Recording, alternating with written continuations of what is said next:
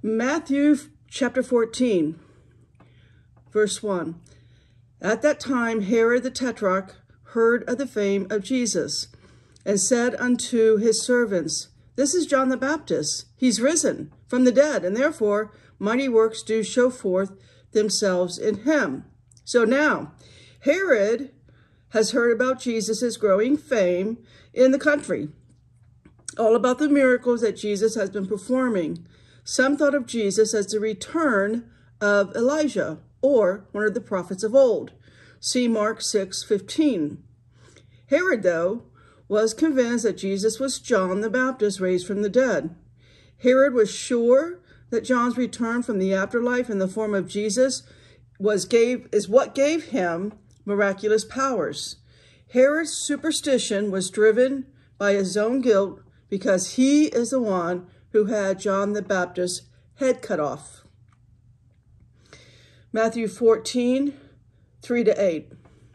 For Herod had laid hold on John and bound him and put him in prison for Herodias' sake, his brother's Philip's wife. For John said unto him, It is not lawful for thee to have her. For when he would have put him to death, he feared the multitude, because they counted him as a prophet. Herod's birthday was kept. The daughter of Herodias danced before them and pleased Herod. Whereupon he promised with an oath to give her whatsoever she would ask. And she, being before instructed of her mother, said, Give me here John the Baptist's head in a charger. So Herod has already arrested and imprisoned John inside his fortress, Mark 6:17. He would not go so far as kill John the Baptist. However, because of his duty to keep the peace in his part of Israel, many people in Israel believed John was a prophet sent from God.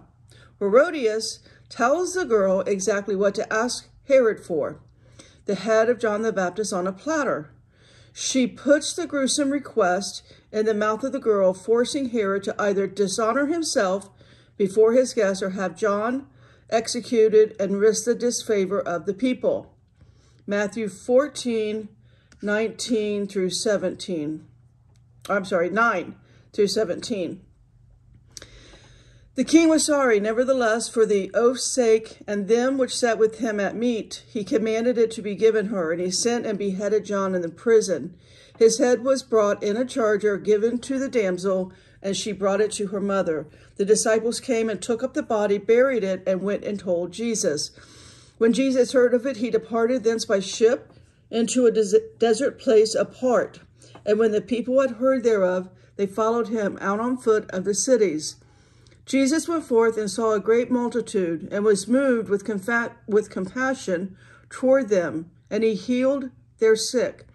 And when it was evening, his disciples came to him, saying, This is the desert place, and the time is now past. Send the multitude away, that they may go into villages and buy themselves victuals. But Jesus said unto them, They need not depart, give ye them to eat. And they say unto him, We have here but 5 loaves and 2 fishes.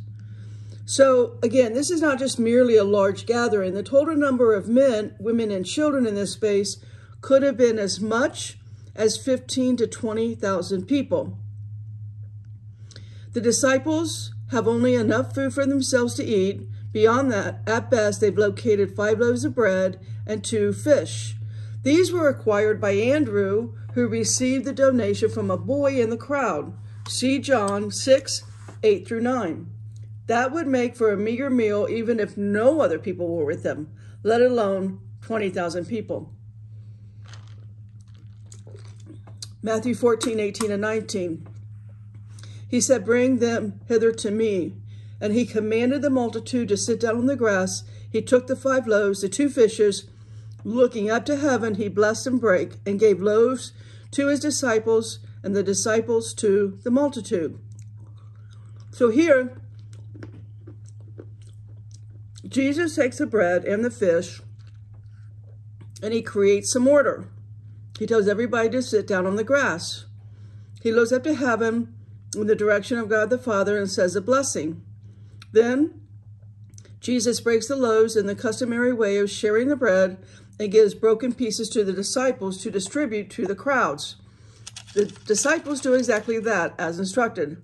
They begin to feed the mass of people. As it turns out, they not only finish feeding the people, they must be careful not to waste the leftovers. Here we will read in verse 20 to 25. And they did all eat and were filled, and they took up of the fragments that remained 12 baskets full.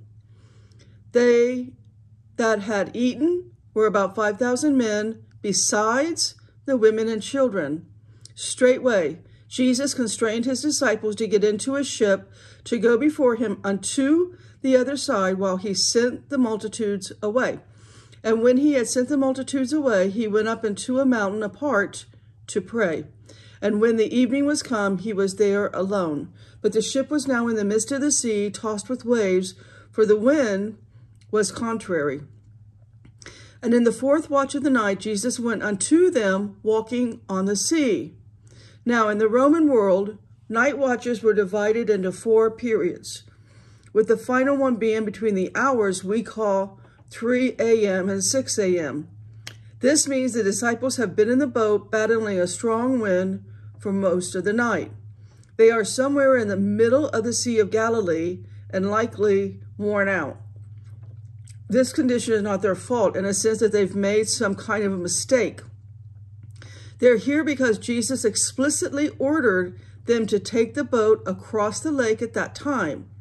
Verse 26, and when the disciples saw him walking on the sea, they were troubled, saying, it is a spirit, and they cried out for fear.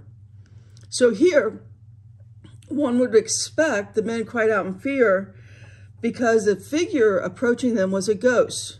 In Jewish theology, mostly did not allow for ghosts, but many people in the ancient world believed in them. They certainly did not have another explanation for a figure walking toward them on the water until Jesus spoke to them in verses 27 to 30. But straightway Jesus spake unto them, saying, be of good cheer, it is I, be not afraid. And Peter answered him and said, Lord, if it be thou, bid me come unto thee on the water. And he said, come. And when Peter was come down out of the ship, he walked on the water to go to Jesus. But when he saw the wind boisterous, he was afraid and began to sink. And he cried, saying, Lord, save me. Now at some point, between leaving the boat and making it to Jesus' side, Peter, human doubt, seems to catch up with his enthusiastic faith. He suddenly noticed the ferocious wind, the size of the waves, and fear takes over his faith. And when you're trying to walk on water, there's no margin of error.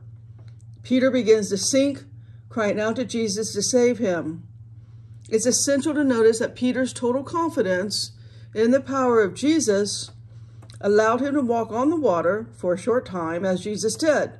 It was fear replacing confidence which caused him to sink, or fear replacing faith. Verse 31.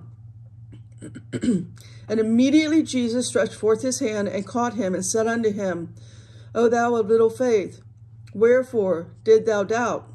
Peter's fear took over his faith. This will be a foreshadow of how it will happen again right before the crucifixion. Fear was the point of weakness that kept him from continuing to trust Jesus to give him the power to do the impossible. Jesus' response seems harsh, but it pointed a bright light on what Peter needed to recognize. Faith in Jesus makes anything possible, but fear kills faith. Matthew 14, 32 to 36. And when they were come into the ship, the wind ceased. Then they that were in the ship came and worshipped him, saying, Of a truth, thou art the Son of God. And when they were gone over, they came into the land of Gennesaret. And when the men of that place had knowledge of him, they sent out into all the country round about, and brought unto him all that were diseased. This fulfills the prophecy of Isaiah 35, 5 and 6. Let's read that, and we'll wrap this up. Isaiah 35:5, then the eyes of the blind shall be opened, and the ears of the deaf shall be unstopped. Verse 6, then shall the lame man leap as an hart, and the tongue of the dumb sing. For in the wilderness shall waters break out, and streams in the desert. Matthew 14:36, and besought him that might only touch the hem of his garment, and as many touched were made perfectly whole. So Jesus agrees, everyone who touches his garment is made well, perfectly whole, as was the case with the woman. These people are displaying great faith in Jesus' power to make them whole. Jesus' fame and stature continues to grow. In turn, the Pharisees, hold on, I'll decline that call. The Pharisees will step up their attempts to take Jesus down. Potters, stay in the Word.